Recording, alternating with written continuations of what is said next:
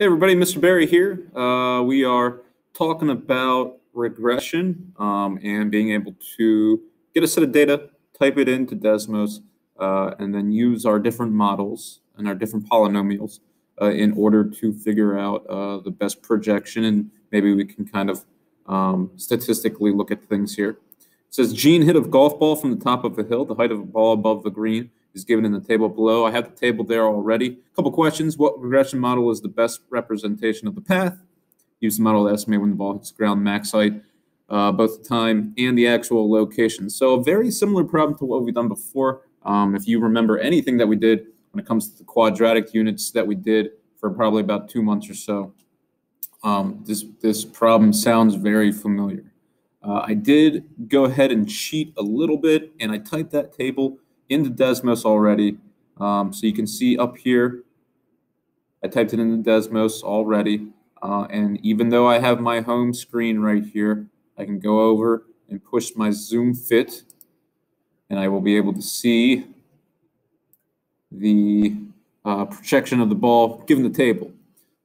So I also cheated a little bit, as in I typed out a linear and quadratic, cubic regression models here to see and test which ones are the best. So remember, I can highlight things and bring it up on Desmos here by just clicking on these circles here. So for instance, a linear regression model, if I highlight that right there, that's the linear regression model. It doesn't look like that line matches up with our dots very well.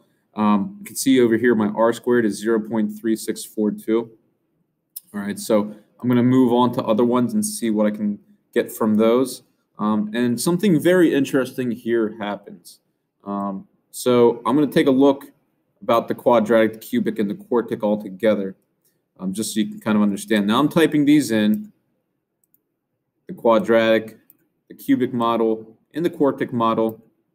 If you have a couple of these problems in a row, the highlighting part of this, where I can highlight certain ones on the graph, is a good way to go. So if you just type this up front when you're doing a bunch of these problems and then just kind of let it on the screen as you go along, that's a good idea. But you can take a look at the R squared, and you can see that something really interesting here happens. For the quadratic, I have 0.999. I have the number 1 for a cubic, which means it's almost an exact match when it comes to checking out that probability of things getting away from the mean. And the R squared here is 0.9998. So if you went with either one of these three, you're going to be really, really accurate. Again, I'll highlight those. All right, now if you're reading the problem and you're thinking to yourself, man, that sounds like a quadratic. Again, I wouldn't be marking you wrong if you went with the quadratic model. If you base it purely on R squared, remember we're looking for the number 1 that's going to be incredibly accurate, I would go with the cubic model. All right. Either way, I would understand on this problem that being a way that you go with. They're both pretty accurate. I'm, for the argument's sake of this particular one, going to go with the cubic because the R squared does beat it out very, very slightly. And I'll have to type that in, and it will take me a while to type it in. Of course, if you're writing this out with a piece of paper, it's probably a lot easier. Negative 0.1, and I believe there were like 4 3s. There were 5 3s. I think we get the point at that point. And then it's x to the 3rd power. I do recommend that if you have to type this out using something like this Equatio extension on Google. You got negative 8.87143.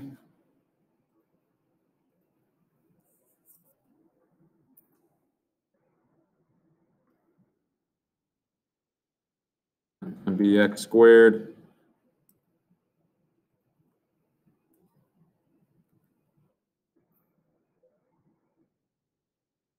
$48.2619